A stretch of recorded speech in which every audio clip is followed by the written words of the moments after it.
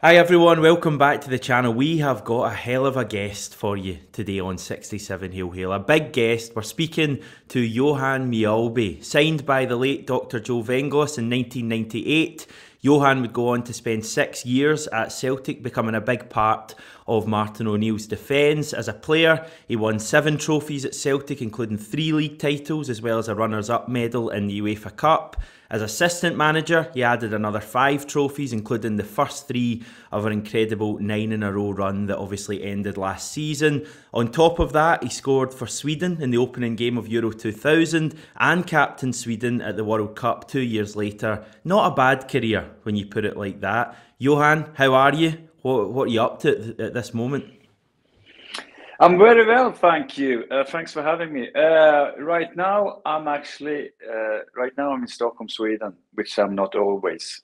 I'm a jet setter. I'm all over the world. No, I'm just kidding. But right now, yeah, and the weather is quite all right for being Sweden at this time of the year. I'm doing a wee bit as an ambassador for a betting company, and I watch a hell of a lot of football. Obviously following Celtic as a Celtic supporter, I've probably watched, I've probably caught, like 75-80% of the games this season. Excellent. Just going back to your career briefly, is there one moment in your Celtic career that gives you the most pride? Yeah, definitely. For me, it's always been all about winning, and if you are a part of Celtic, you need to obviously learn that even if you don't play well yourself or the team is not playing well, you have to learn how to win games. So it's all about winning trophies. So obviously the treble, under Martin O'Neill's first season, that was a incredible transformation. A bit like Celtic is going through right now. And that's obviously because it was all about winning trophies. The treble is the proudest moment. But all titles are nice in a way. But it's been a lot of highlights. During my career at Celtic. Yeah. And I'm obviously far too young to remember much about that Martin O'Neill team. So it's what about a more recent one from your time as assistant manager? No, definitely. Obviously, the shock when we beat Barcelona in the Champions League. Was just an incredible feat in a way. Yes, we rode our luck sometimes, but what was really nice and gave us a lot of pleasure was that both goals were probably, from the training ground. Maybe not the obviously the counter attack when Tony Watt scored the winning goal, but the first one was straight from the training pitch.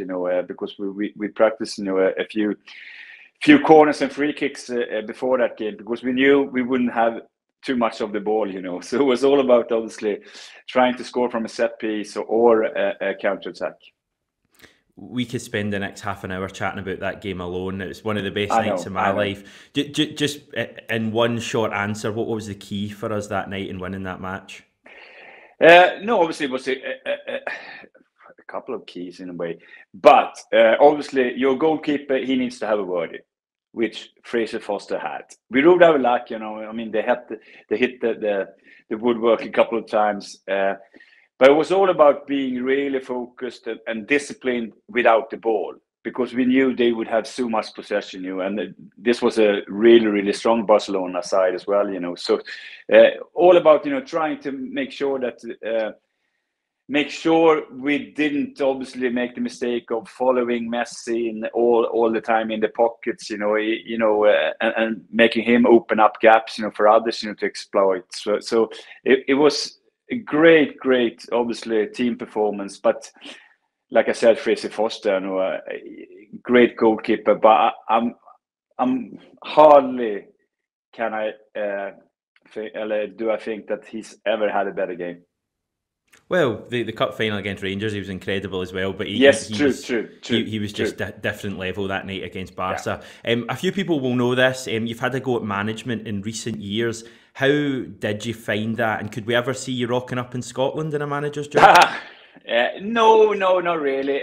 No, obviously, I really enjoyed obviously working with Neil, and especially at Celtic, because that was just coming back to the level I was used to, and a massive club that I love, and it was so difficult coming back to Sweden and having a go, especially in the lower levels and lower tiers. It's obviously it's no money at all. Most of the players are not professional, and it's a different generation in a way as well, So I actually, for a while, fell out of love, of football in that sense. I didn't really enjoy it, but that was in a way my own fault, because I really enjoyed Celtic, in management, and obviously a year at Bolton as well, before I decided to go back to Sweden.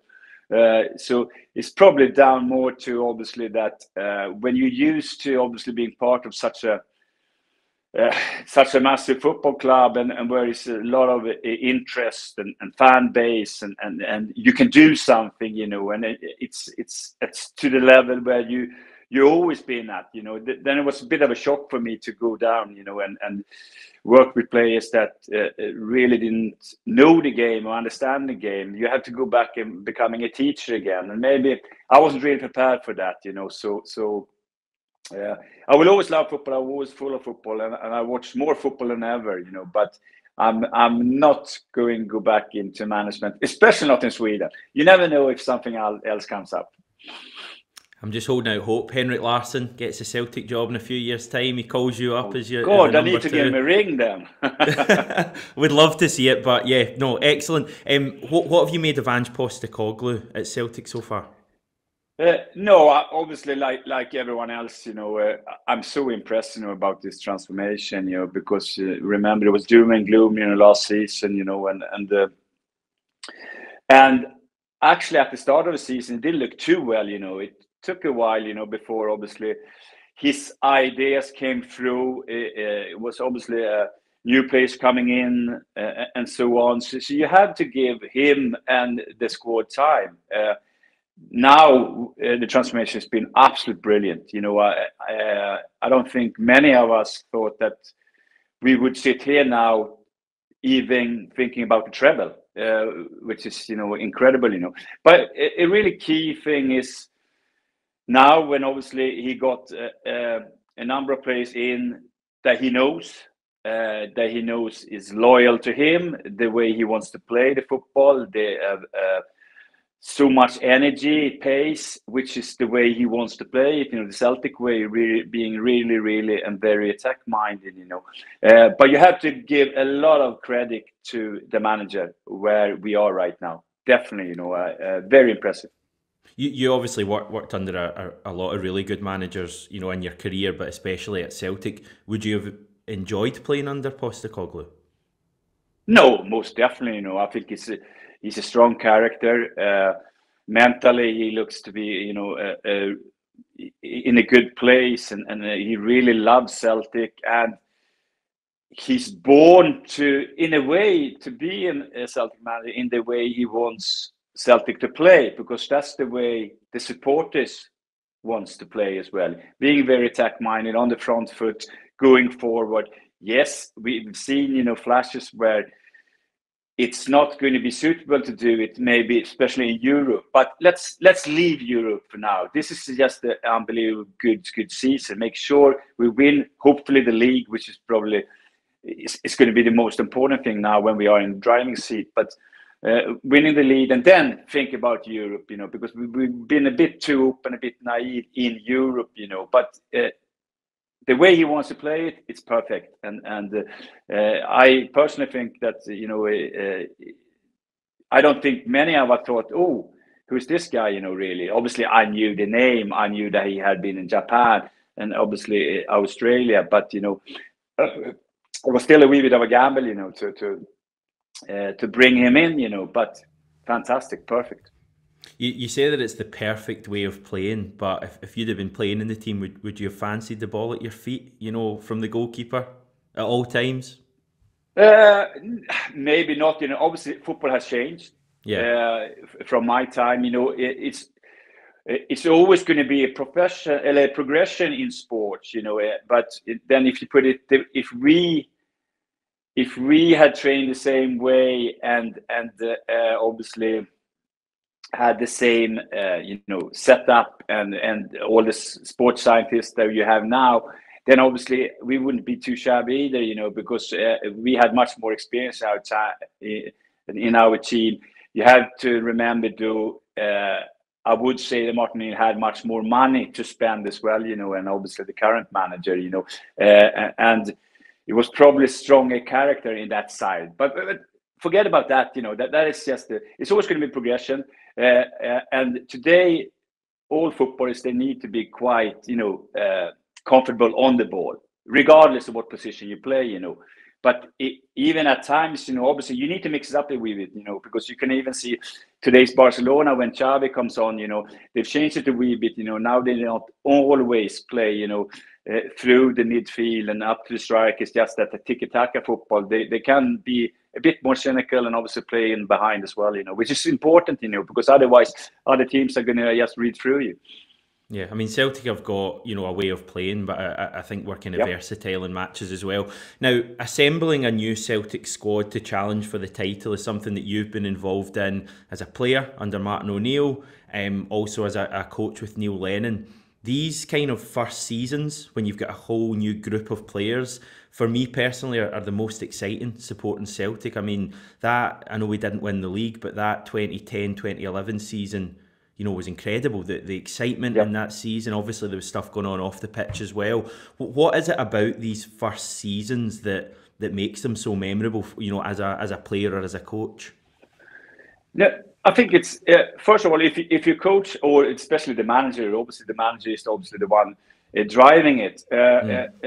It's important for obviously the manager to obviously that he has a clear idea how he wants to play. And with that clear idea, obviously bring in together with all the scouting department, and obviously they are quite important nowadays, obviously scouting departments, that you really get in the right players that can play obviously specifically the way the manager wants. But secondly, you need to learn as much as you can about the players well, because obviously they need to be characters that going to gel in the dressing room, depending on do you need strong characters in, or is it maybe more low key ones because you already have strong characters in the dressing room, etc.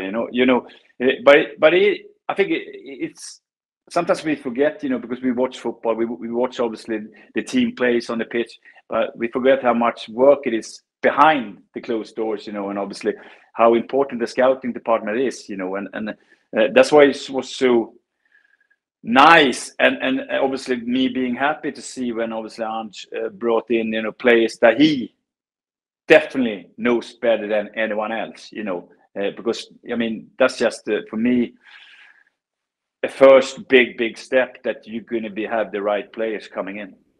And is recruitment just the most important thing then?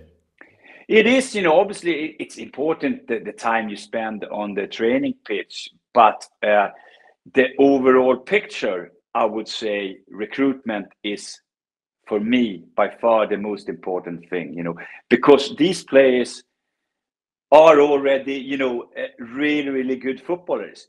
So you don't need to obviously learn how to pass the ball, how to defend in a sense. It's more important that when they come in, okay, you can give them 2-3 months, but they need to be ready to go straight away, be ready to get thrown in straight in the heat and a mix of it. And when you signed, players off the top of my head like Ledley and like Kajal and Majstorovic, could you tell? Oh yeah, mention throw in Victor Wanyama then. Go on. Van Dijk. Well, when these guys came in, centre half in the world. When these guys came in, could you tell right away? Can you tell within a training session that this guy's going to cut it? Maybe not the first training session, but obviously the time, and obviously the how much you really focus on getting the right players in. It's very seldom you don't know everything about them, because obviously the manager, the coaches, the recruitment side of it, they've already watched this player, whoever it is, so many times. So you know what you're going to get. Then, though, I will throw in that not everyone is going to become a success. because you will never ever know. Even if they play down in England, in other countries, Celtic is a massive, massive club. And not everyone is made to cut it, you know, because you really need to be strong mentally. Because I've played with a lot of players that were really, really good, really talented, but they couldn't really understand that you have to win every single game. You know, it doesn't matter if you travel up to Ross County, Inverness, and it rains sideways, and the tactic doesn't work. Your game is not working. You need to find a way to win it, and that's quite mentally tough if you're not used. But if you survive it, if you go through it, then you're going to be able to deal with anything in life. Very interesting. Let's chat about Carl Starfelt then. I think I'm right in saying you worked with him at youth level. Your son played with him too. How do you think he's done at Celtic? No, Carl, I didn't really work with him. You know, my son played with him at youth level. He's gone under the radar a wee bit. He obviously came through Brommapojkarna, who's the biggest talent factory in Stockholm and in Sweden. You know, there's a lot of young, really, really hot superstars coming through there. And then he went to Gothenburg, but quite quickly he obviously signed for a Russian team. You know, so he disappeared a wee bit, went under the radar. Obviously, when Celtic signed him, I wasn't too sure because I hadn't really seen that much of Carl at that time. You know, he had been, you know, in a couple of Sweden squads, but never really played. You know, but obviously, you know, fingers crossed. You know, I thought he had a wee bit of a rough start, I have to say, and it surprised me to a wee bit because you always would need to give a player's time, you know, to gel and get the atmosphere and all that, you know. But he's probably the one who wasn't signed to be a Franz Beckenbauer, if you know what I mean, to be a ball-playing centre-half. That's not his game. His game is to defend, to win his challenges, to win his headers, and be really solid, you know, defensively. And at the start of the season, he didn't really do that, you know. He looked a wee bit shaky. He didn't really get it going, you know. So I was a wee bit worried there for a while. But here is where you have to give the manager so much credit, because it could have been easy to just bring him out for 2-3 games. He didn't. He gave him confidence to play him, and after a while, you know, I think it's been really, really solid lately. You know, it's great partnership with CCV, and you know, so it looks really good. You know, now he's doing what he should do. Pass the ball, yes, do that, but don't do anything spectacular, but defend. Be solid defensively. And if you are, you know, you will always play. Martin O'Neill told me one good thing, you know, because obviously, you know, when you're playing well and you have a couple of good games, you know, you get a wee bit cocky, you know, and I started dribbling with the ball, you know, from the back now and then. And Martin told me, you know, the gaffer told me, and he really simplified my game, you know, which obviously made it quite easy for me to understand, you know, this is what I have to do to play. So, Johan, don't dribble with the ball, you know. Just give it to the better players. Just give it to the guys who can play and take players on, you know. But defend with your own life, your penalty box, block everything, head everything. If you do that, you will always play for me. And I think he's getting better at that as well. Yeah. You stopped dribbling, did you? You stopped that. Yeah, I did. But Starfelt's, you know, he's coming out with the ball a little bit more. Obviously, it's a different team now to the Martin O'Neill team, and he's actually not bad at finding the passes out to the left-hand side, and I think he's getting more confidence, and that will come from the manager, as you say, keeping him in the team even when he was going through those difficult periods. That must be great for a player, having that faith. It is, and that's why obviously I think his you know, his confidence is sky high now. You know, he knows he's one of the first names on the team sheet. You know, because the manager believes in him. I think it's important for Ange to have a solid partnership in central defense, because he knows obviously the danger. We will have so much possession in games, especially domestically. So the danger will always be either set pieces or the counter attack. So have two guys who really know each other, with obviously the fullbacks as well. You know, it's really important. You know, so you have to give the manager a lot of credit. You know, keep faith with Carl and let him play his way in to really be a solid member of this squad. And I think he is now, because you see, we don't concede that many goals. I think we look better when it comes to defensive set pieces as well, because that was a wee bit of a headache for me when I watched Celtic last season, and even a couple of seasons before that. I thought we've been for a number of years been quite poor when it comes to defensive set pieces, but it looks better now. So and that's going to be important for us, to win titles. Yeah, he's become a big player for Celtic, yep. Starfelt. He's continuing this wonderful Swedish connection. Himself, Magnus Hedman, Dan Mastorovic, John Guidetti, Mikael Lustig. Yeah. There may be another one as well. Have I forgotten someone there? Possibly. I don't know. The King of Kings. Of course, Henrik Larsson. I mean, pretty much all of those guys, including Larsson, contributed a lot to Celtic. I mean, these Swedish players like yourself, they come in and they very rarely don't contribute. No, I think we are. It's quite easy for Swedes and Scandinavians to really just gel into the Scottish lifestyle and the way. I mean, it's not too dissimilar, to Sweden. And I mean, if they have the same experience as me, I love Scotland. I love Glasgow. I love the buzz of it. They have a city where football means so much.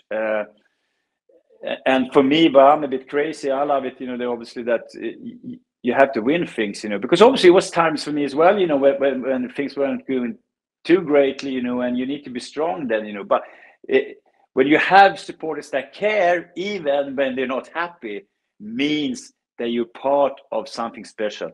And you're part of a big, big club. So I think it's easy we're quite strong mentally as well, Scandinavians, and most of us, maybe not the King of Kings, we knew that we were workers in a sense. Yes, obviously contributing, but knowing that we weren't stars. But if we played well, we were very, very important for the team. Yeah, been a huge part of the last 20 years for Celtic. Up until recently, Mikael Lustig was, a massive Celtic player for years. Yes. Are there any other Celtic players this season that have really caught your eye? I mean, most importantly, the team is functioning really, really well. It looks like the atmosphere, between the players are great. Strong. Got a strong bond, and obviously it's. When things are going your way, it's quite easy to be a footballer. It's when obviously when you're hitting, and they already gone through this, because at the start of the season we were struggling a wee bit. It took a wee while, like I said before, to get going. So it shows that they've already gone through that, and now they know they have a golden opportunity, to go all the way and win the league. And that is really important. I have to say. But it's a lot of. It's great to see. Obviously, the Greek god that everyone calls him. The new Greek god. Obviously, Samaras is the original. Yes, Sammy I worked with. Yes, Sammy was incredible when he wanted to.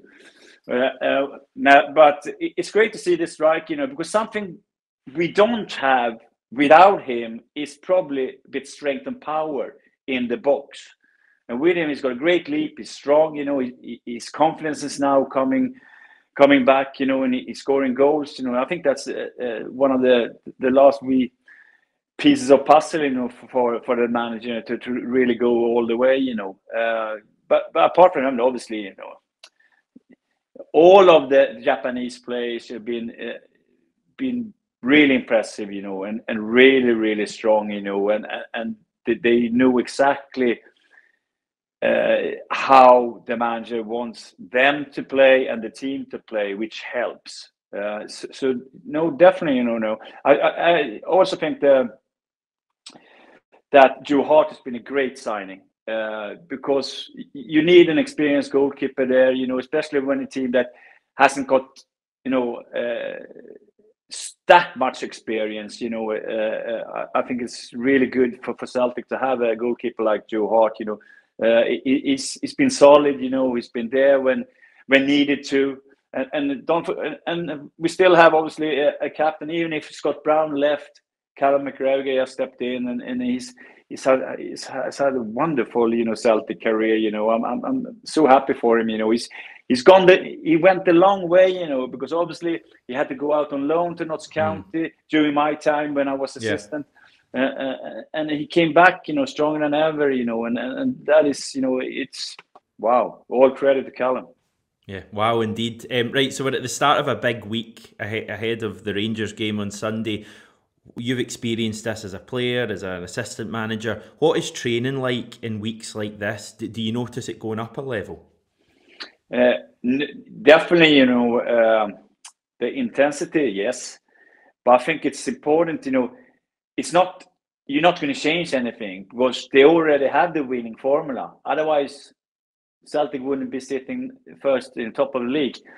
So the winning formula is there. I think it's more important for the manager and the coaching staff to just try to make sure the players don't think too much about this massive game. Yes, it's a very important game, but don't change the way you play, the team plays. It's more about, I think it's more on the outside for us, now being a supporter like I am, for us that we read all the, obviously the media is going to, the build up and all the supporters, and I think it's more for us in a way, on the outside, that we get caught into this, who's going to play and how is the setup going to be, which is the form team and all that, So for the team and in the atmosphere around it, the players, I think it's more important. Yes, don't change anything. Just go with it, obviously the way every player plays and obviously the team plays, and don't think too much about it. Just to treat it like a game like the rest of them, which is difficult because it seldom is. Yeah, that's interesting. A daft question I've always wondered when you're watching training happening on these kind of weeks, can you tell, or not tell, but do you have a decent indication of how the match is going to go? Can you ever look at training and go, we're going to get a result this weekend? No, you never know. You can, obviously you can have a gut feeling, and I think obviously the manager. I can only go back to myself. I think you always believe in your team. You always believe in your players. I always believed when I was a player that we would win. Otherwise there was no point. But it's more important to obviously maybe pick up the small things like who am I going to come up against in my position, and I really know the way does it turn off more often to the left or to the right. If I'm a centre half, I play against a striker. Am I a midfielder? Which way does it turn more or less? Because then it's easier to win the ball if I can obviously know that he usually turns to the right, and so on. But believe in your own strengths and the way Celtic plays football. I think that's going to be really important coming up to this game, and obviously it was a great result last time around. Yeah. In terms of other stuff that goes on in these weeks that people watching this might not know about, is there anything else you remember? I know there's reports that the police often come into the dressing rooms, in the lead and tell you basically to keep a lid on things. Is there anything else? No, it's always a quick meeting. As a player, I didn't really, I sat and thought about other stuff, and because obviously it didn't really interest me. Do you know what I'm saying? I was there to do a job and obviously to do my job, for the team and think about that, So, but obviously it's obviously advice from obviously police that you obviously don't go and celebrate too over jubilantly, and so on. But in a way, we don't do it. You do it. I mean, you're always going to be that happy if you score a goal, for your teammates or for the team. So I think that's not an issue, But the thing that goes most on but you have a game plan. And obviously that's going to be built in, from Monday when you start training up until the game, small things. It's not going to be tactical sessions every day. That's not going to happen, because you need some intensity in it as well, But the team and the players, they know exactly how the manager wants us, Celtic, to play. Then obviously you need to think about the other team as well, how they're going to set up. That's why I said that it's important to just listen to the coaches or find out yourself or watching videos, who you're going to come up against as well to make sure you win your match in the game, your match in the match. And if you do that, it's a bigger chance you're going to be successful. Yeah. Was there any advice you either heard or gave out about playing at Ibrox? My first game was an Old Firm game. I signed on a Thursday. I trained on Friday morning. I was thrown in Saturday at 3 o'clock. Carl Starfelt style, thrown in. Exactly, thrown in straight away, just to get on with it. But like I said, that's why I'm saying, obviously when I knew that I was going to play, a couple of hours before kickoff, it was important for me to obviously get to know the Rangers team as soon as possible, who was obviously the striker and so on, So sometimes you just have to, obviously, for me that night it was just to play a wee bit more safe, and obviously because I didn't know my teammates, I had only had one training session, a really easy light training session before obviously stepping on to Celtic Park, and the pitch and this incredible atmosphere, and suddenly I was nervous as hell. And in terms of when you were coaching, was there any advice to the players about playing at Ibrox? Keep it tight early on. No, first what you do, because it's a special game, it's let's not kid yourself, because it means a lot to the players, it means a lot to the team, it means a lot to the supporters. It is to sometimes, in these games, the quality goes away to a certain degree, because it's really important, for the first 20 minutes, really show that you're up for it. Try to win every challenge, that you can do, the 50-50s and get the upper hand in that sense, because, all the players, they know they can play football, but try to win the battle as well, If you do that, you have a really good chance to dictate the game, and because they're quite even, the two sides as well, in a way, so it's important if you can win that battle as well, then you're going to be stronger mentally than the opponents. Yeah, well, fingers crossed for Sunday. Final question, Johan, the hardest question. Yeah. How do you think it's going to go? No, I definitely think we're going to win. Yes. I don't see any other reason than to believe that we can win. Obviously, I think a draw will be a good result in a way, but obviously, it's no way. Celtic's going to go into the game not believing they can win, but obviously, if it turns out that we not play, get to the 100% level, then obviously a draw will be a good result. But I'll definitely think we have a good chance to win. So if you ask me right now, I say 2-1 Celtic. I love it. From my heart, but what I believe as well. Excellent. Are you going to get to see the game? Yeah, definitely on telly. Yes, I'm going to see it. I'm going to watch it on telly in Spain. Oh, it's a tough life you've got going over to Spain. I don't know how you manage. Me neither.